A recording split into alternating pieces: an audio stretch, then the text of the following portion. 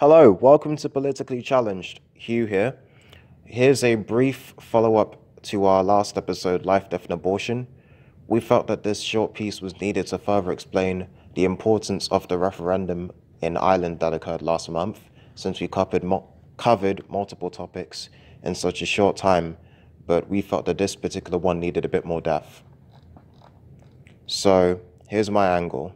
Does male patriarchy exist in Western society? And if it does, how would it affect women's rights in relation to abortion?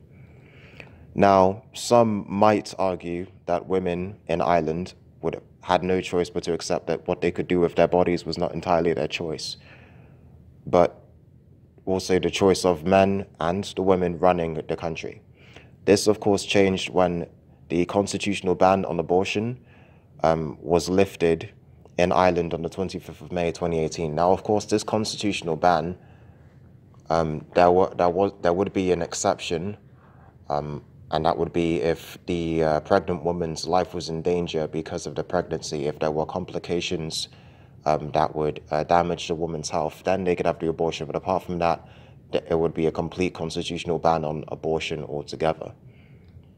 Now, this ban was decades long, and there is a pending 36th Amendment of the Constitution Bill, and that's been enacted this year.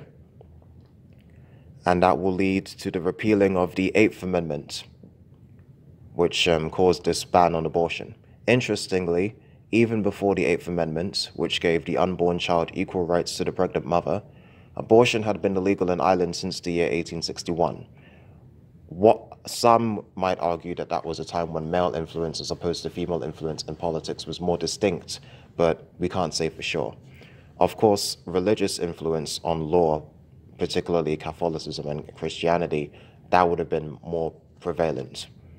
Now, some left-leaning individuals and even some liberals might argue that this is a consequence of some sort of male patriarchy. Imagine me using that with quotation terms. Because from the left-leaning or liberal perspective, a woman would have the right to sustain or terminate the pregnancy, since it is her body and only she can decide what to do with it. It's her body and no one else's. However, pro-life conservatives would believe that the unborn child's life is just as important, and religious conservatives would perceive abortion to be equal to murder within the context of an unborn fetus being considered as a human being. Thank you very much for listening to this follow-up episode. I hope that clarifies the issue a little bit more.